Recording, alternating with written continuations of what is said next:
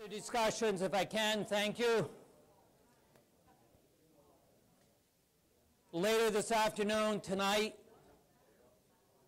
I encourage you to continue having these discussions because I want to restate for about the 10th time, culture trumps strategy. Once you've determined what it is that we got to change, the next big question becomes, okay, what do we need to change? What do we need to change? And there are 2 or 3 things that appear to be far more important than others in terms of what we need to change, and those are what have really defined the Common Core state standards. And one of them happens to be literacy. The other is the application of knowledge. The third is higher expectations. So let me begin with the reading. Is reading important? I asked for a second time. Yes or no? A little or a lot? And want to do a good job in teaching reading, you teach reading in the content area. Underpinning the Common Core state standards, there was a study done of 75 school districts in America. Altogether, class, how many school districts? Altogether, how many? 75. And they looked at 11th and 12th grade English language arts. Do we have anybody in the room who ever taught 11th and 12th grade English language arts by show of hands? Okay, they simply went into these 75 communities, at least one in every state in the country. And they said, give us everything kids have to read in 11th and 12th grade English language arts. 11th and 12th grade English language arts. Do you all know what the Lexile framework is? How many know, not in detail, but the concept of the Lexile framework? Okay, good. 2,000-point scale for reading. What they did is they went into 75 high schools, took everything kids had to read in 11th and 12th grade English language arts, and they Lexiled it. Now, I don't want to get too technical, but see the top, it says interquartile range. They threw out the bottom 25% of the materials, and they threw out the top 25%. They took the middle 50%, and that's where it fell. It really doesn't tell you a whole lot except an opening reference point. Then they followed the kids to college. Didn't matter where they went, community college, state university, liberal arts college, and looked at their freshman and sophomore English lit classrooms, and that's where they fell. And so what it shows you is the kid in college reads at a little bit higher level than the kid in high school, which is not surprising.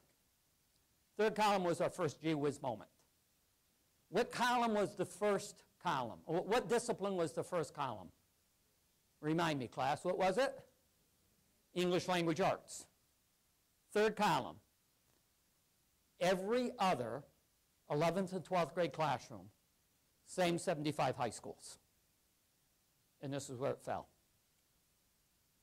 In every high school we've looked at in America, the English language arts departments have the lowest reading requirements of any disciplines in American schools. And you know who didn't know that? The English language arts people. You know who else didn't know it? No one knew it. What discipline do you think had the highest reading requirements? Every school we looked at. What discipline has the highest reading requirements? Science. I thought it was going to be science. Science actually ended up being second. Guess again. Math is third. Social studies is second from the bottom. English language arts is the bottom. What's number 1? Career and tech ed. In 2013. You know why? They got to read a manual. And how many of you since the last Sunday in April have had your car clock off by 1 hour?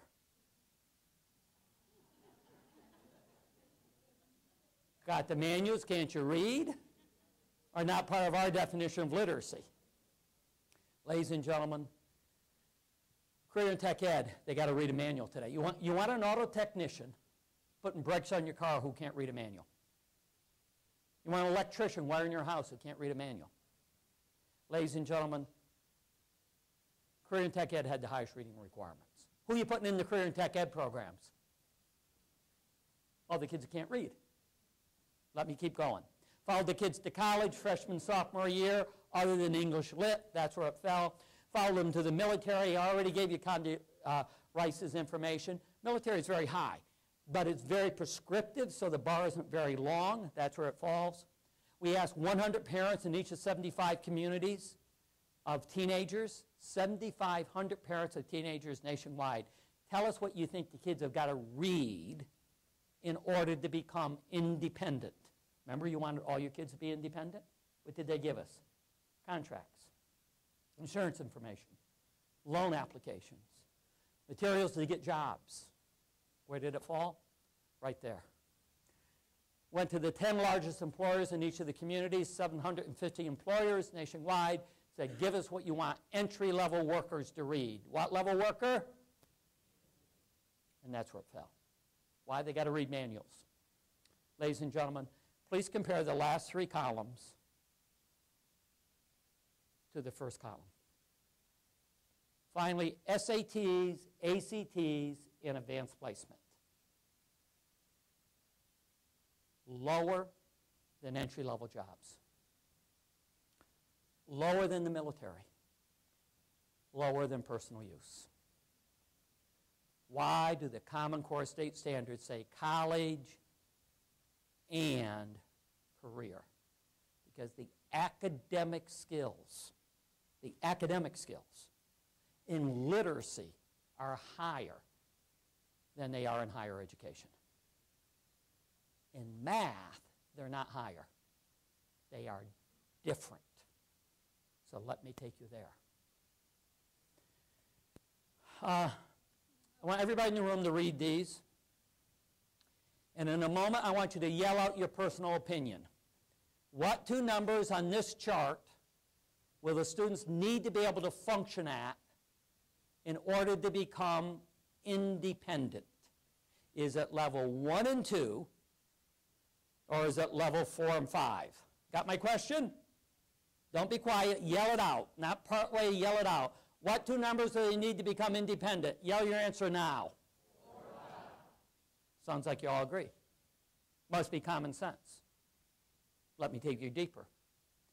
We've done under contract a detailed analysis of every state testing program in America, including Kentucky's.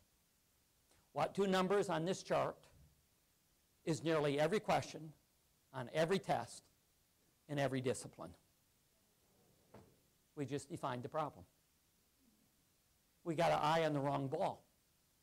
The world requires 4 and 5, and we're stuck at 1 and 2. Now, there's nothing wrong with 1 and 2, but I can do 1 and 2 and not be able to do 4 and 5. 1 and 2 is essential, so that I'm not misquoted. 1 and 2 is what? But it's not adequate. Let me take you deeper. Everybody recognize this? Whose taxonomy is it, folks? Bloom's. This is the framework of the new Common Core state standards, but more importantly, this is the framework of the new Parks and Smarter test. This is the framework your new test is being built on. If you remember nothing else from this afternoon, remember this framework. They put Bloom's up the left-hand side, or academic rigor. They put application across the bottom. They break it into 4 quadrants. A is low-level knowledge with no application. B is low-level knowledge with a lot of real-world application. C, very sophisticated knowledge, often with little, if any, relevance. D is rigor and relevance. Here are 4 9th grade math standards out of your existing state standards. I'm going to have you in a couple minutes, just in a minute, raise your hand if you feel you can do these. And then I'm going to pick out somebody who can do them and bring them up front and let them try to demonstrate 9th grade math in front of the rest of the group. If you don't raise your hands, that means you can't do 9th grade math. I can't do it. I could have done it when I was in 9th grade, but it's been a long time since 9th grade. See if you can complete the statement. If you don't use it, how many would join me in having a hard time doing, or how many could do these? Show of hands. Or probably only somebody who's a math teacher. Nobody in the room, like 1 person, 2 people, 3. And were you a math teacher? Well, let's try these 4. And tell me in a moment whether you think these 4 are easier than the previous 4.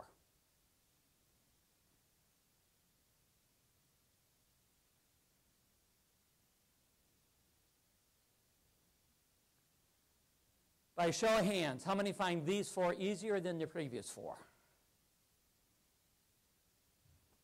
Ladies and gentlemen, anybody in the room who has a math background notice anything about the 2 sets of standards? They're the same. They're the same. The first 4 is how they exist in our traditional math curriculum, math in isolation. These are anchored to real-world, everyday applications. After millions of dollars of research, what did we find? One simple concept. Relevance makes rigor possible.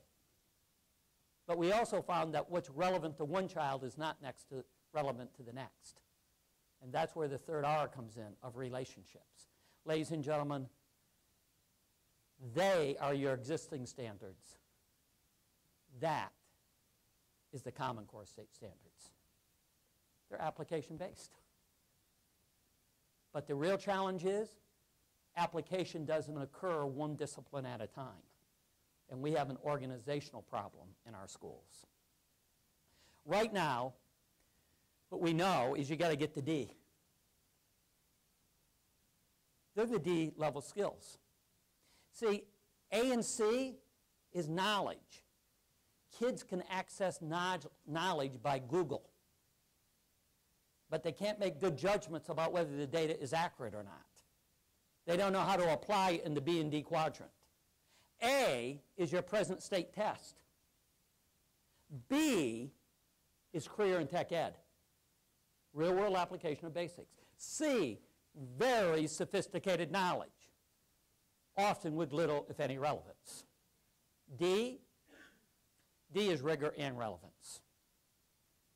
D is the Common Core state standards, more importantly, the new assessments. They measure these types of skills. By the way, they are precisely the set of skills business and industry is looking for. You got those skills, you're employable. To drive it home, let me play a little video.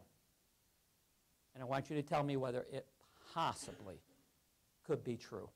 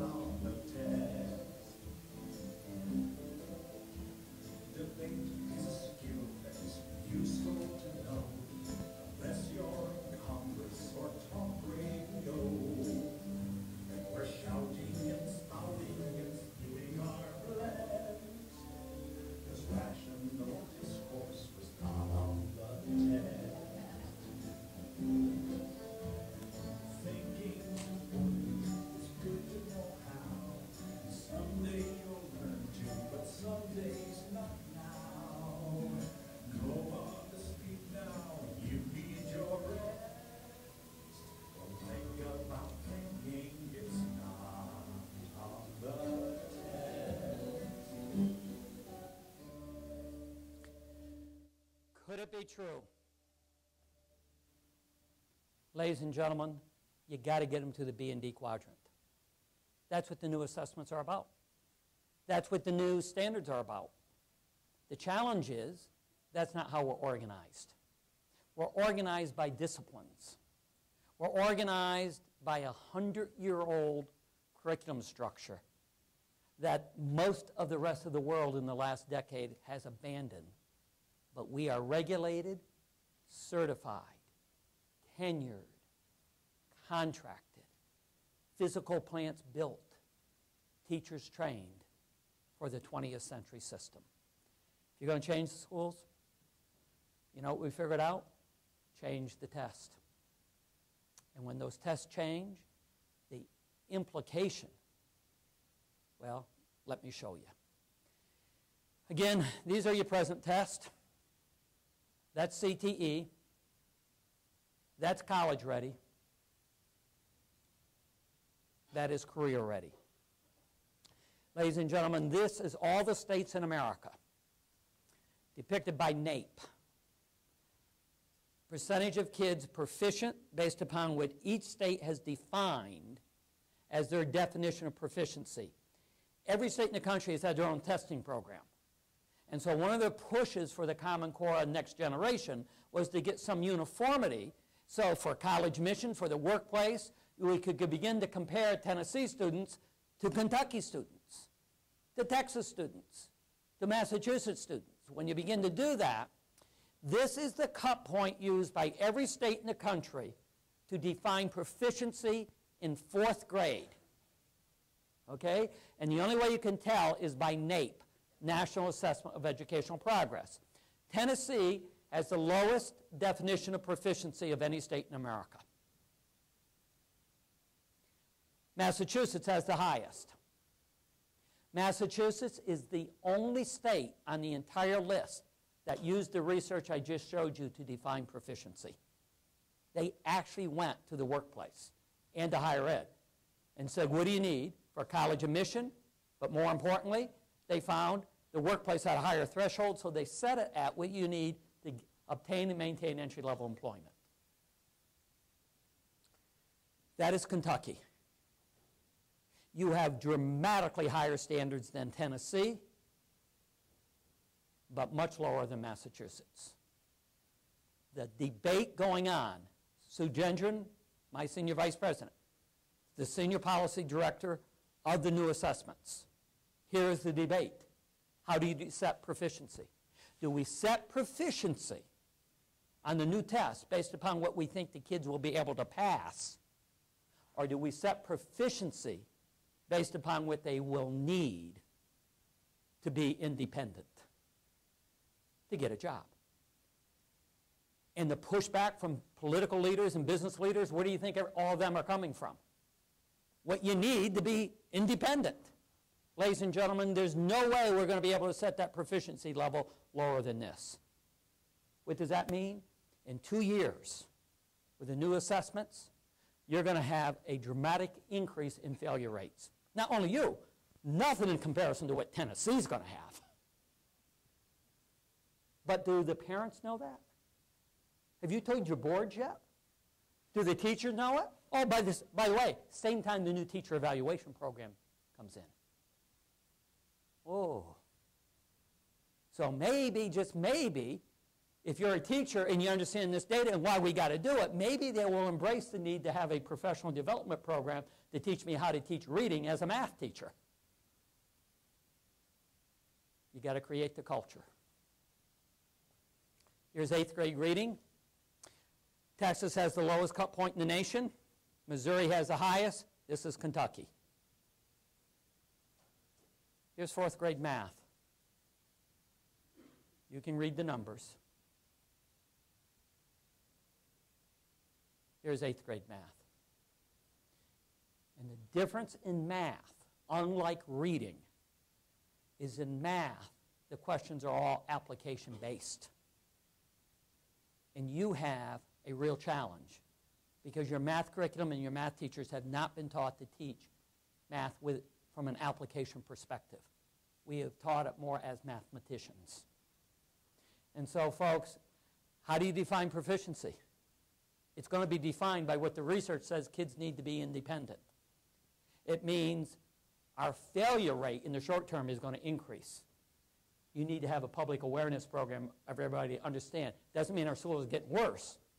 It means that we've gone to a new higher standard. How do you do it? Well, you can't change it all. You can't change it one classroom at a time. You got to change it throughout the entire system. You have to have an unrelenting commitment system-wide. When we watch the highest performing schools, and what I'm going to give you next I could spend 2 days on, I'll spend 5 minutes. We went into these nation's most rapidly improving schools. We went to their board meetings. And I want you to ponder this. Where are the superintendents in the room? We found that on average, they were spending at least 70, and many of them 80% of the total time in board meetings talking about student achievement. That's what the board talks about. Is that what your boards are talking about? Or are they talking about adult issues? If the board spends their time on it, guess what the executive staff at the superintendent meetings talk about? Student achievement. What do the faculty meetings talk about? Same thing. And if you're going to begin to talk about student achievement, like I have for the last several minutes, you begin to talk about effective instruction. Okay, how do I move the needle? How do I begin to do it? And if you're going to move the needle, you got to do some things differently at the teaching level, but also at the instructional leadership level. That's where you begin to see that they start to talk about things like looping. Remember earlier? In interdisciplinary department chairs. They talk about the organizational leadership. What are we going to do? How do we have parents understand this? How do we have the kids understand the consequence of why we need higher standards? Ladies and gentlemen, they have a systems approach, and then they target professional development to address it. And they talk about building those skills. They talk about things like executive coaching, helping staff see how to do it. Forgive me. Most middle school and high school teachers liked the discipline they're now teaching when they were a student in high school. They liked it so much they went to college and majored in it. They not only majored in it, they took their elective courses in it. So that when they graduated from college, they could return to a middle school or a high school in the state of Kentucky to do to others what had been done to them. And then what does the administration do? Takes all the teachers who think exactly alike, different than the whole rest of the world, but alike as a little group, and puts them in a department together. It almost sounds incestuous. So why do we find 47 of the 50 nation's most rapidly improving schools eliminated department chair people? It's an organizational issue. They're the gatekeepers to the past. To help them through that, you need some executive coaching. GRREC and other groups, that's what they're there to try to help you with. Figure out how to change the system, because you're going to have people who are going to fight to maintain the system unless you create a culture that will support change. And I know I'm terribly repetitive on that message. Culture trumps strategy. I am not convinced that the rank and file in most of your schools are ready to support change. And you know what you're confusing? Obedient staff with motivated staff. Obedient are the ones that will just do it because you told them to do it. Motivated are the groups saying, we got to do it differently. And then you got to give them tools. Math. Let me give you a math one. In math, what we found is it's B&B. Kids have to know how to apply knowledge in a real-world work environment. Look at your math curriculum. It is not historically designed that way. When Joseph Goins from Win Learning said, would you come and speak to this group? I said, yes. And they sponsored me. Why? Because I have great respect for what they're trying to do with that math curriculum. What they have done is developed high-quality, cutting-edge instructional materials to help a teacher figure out how to move beyond the theoretical delivery of instruction into application-based instruction that is of interest to the kids.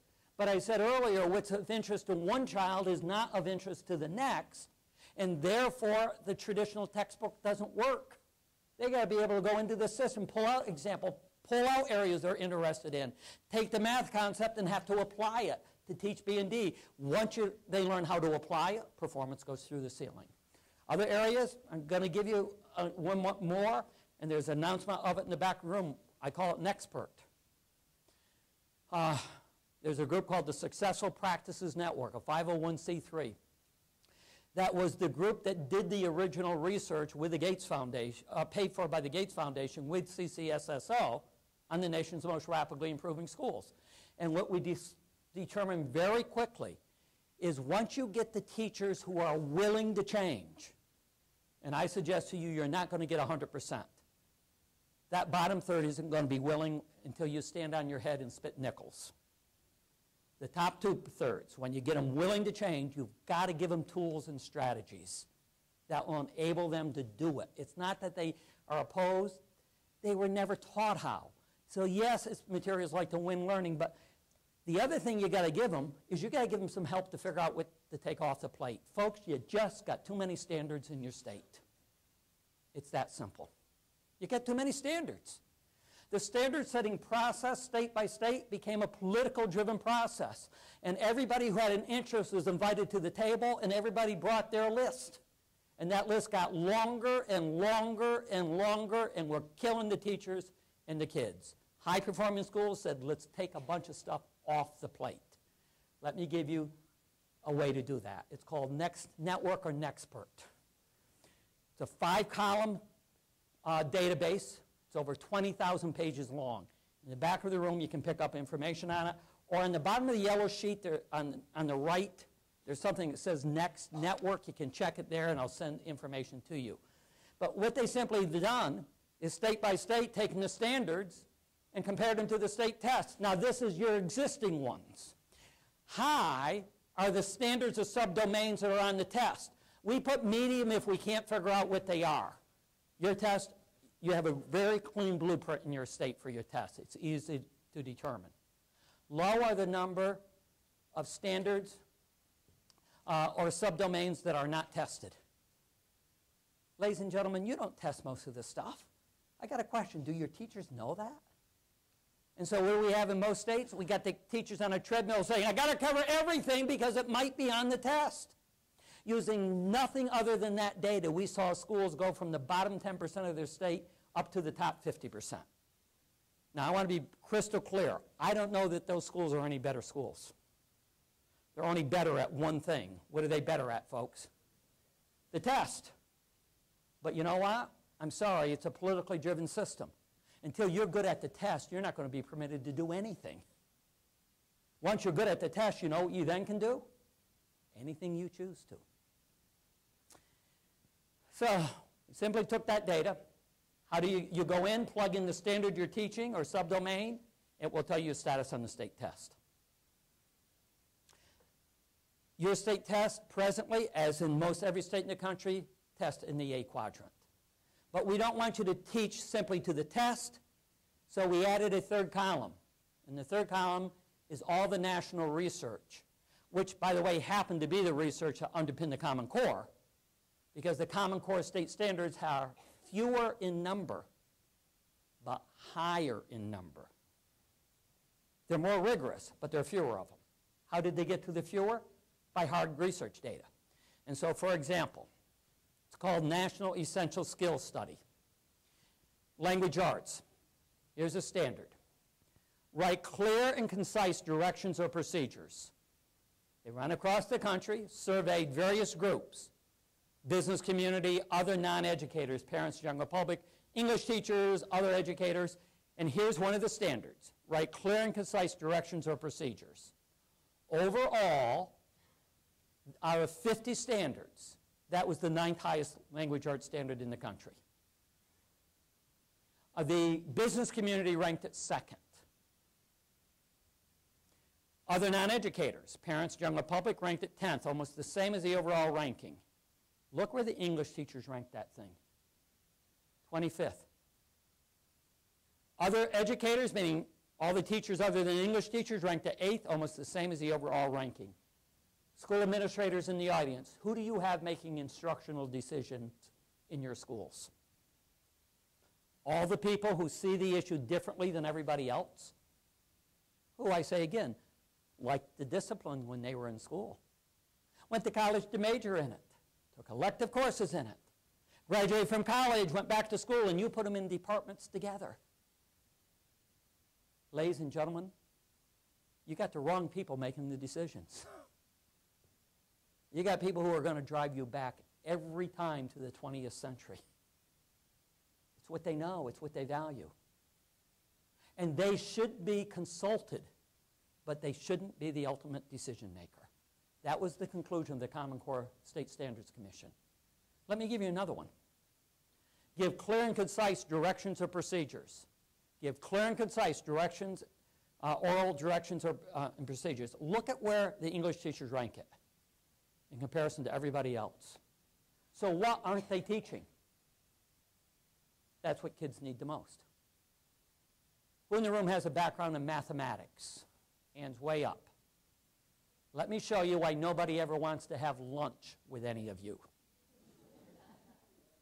Let me show you what's exciting to the math people. Fourth most exciting thing we could do is apply the Pythagorean theorem to a right triangle. Look where they rank that sucker in comparison to everybody else. What do they rank as really, really low and everybody else ranks as high? Anything to do with the application of basic mathematics, B and D, on the rigor and relevance framework. And so the database, and I already gave you the reading research. This database, column 1, simply gives you the state standard. Column 2 tells you the status of the standard on the test. Column 3 tells you what does all the national research say about it. If you have a standard that is no in column 2 and no in column 3, why in the world would you be teaching it? Your state data. Depending on the grade and the discipline, it runs 30 to 40% of the standards are no in both column 2 and 3. Get rid of it. And then teach the remaining 60 to 70% to the B and D quadrant. Problem is, teachers don't know how to teach it the B and D quadrant. They need good materials, lessons, activities. I'll show you in a moment how to get it. If you do this for the next year, you're going to be in pretty good shape because the third column is the fourth column. And these all spin away after the end of the year. But you need more than that. What else do you need? You need to give the teachers some test questions.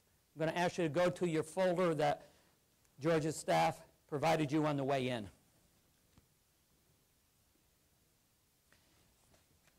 And in that folder, there's something that says at the top, International Center, Leadership and Education, and there's a test question there. And on the flip side of it, if you flip that page right over, there's another question with a picture in the middle. Everybody see it? How many have ever heard of the 2-second rule? By a show of hands. In driving, you're supposed to have 2 seconds between you and the car in front of you. Am I right? Okay. This is the 2-second rule. Read the question, answer it.